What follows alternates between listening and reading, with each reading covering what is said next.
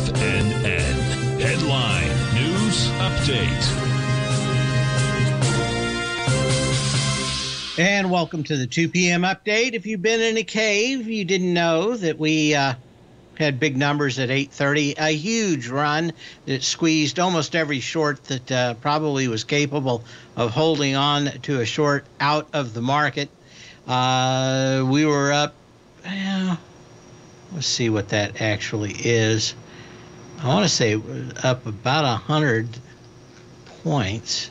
See what that here range. Okay, we went to 4,196 cents.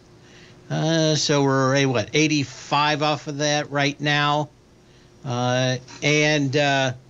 So we've given back, we've given back 75% of the bounce so far. We'll call it roughly that. Still up 0.7%, but on the S&P and a little bit more on the NASDAQ, but you had a lot of volume.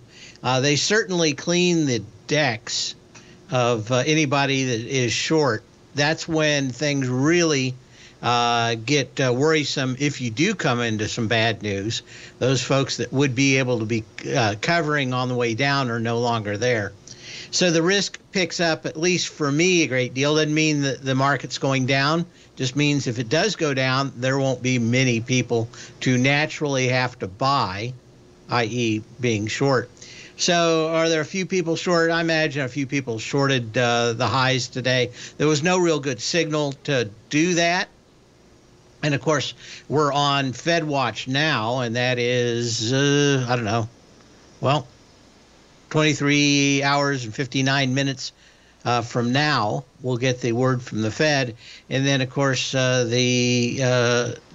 45-minute presser that runs from 2:30 to 3:15. Then we'll find out whether the Fed is going to throw another wet blanket on the market, which is my guess.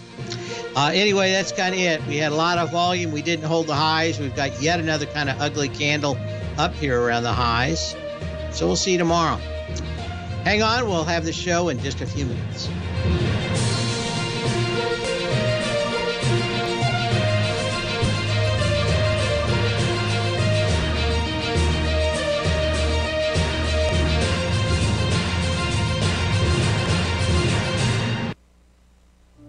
The reality is that navigating financial markets can be risky.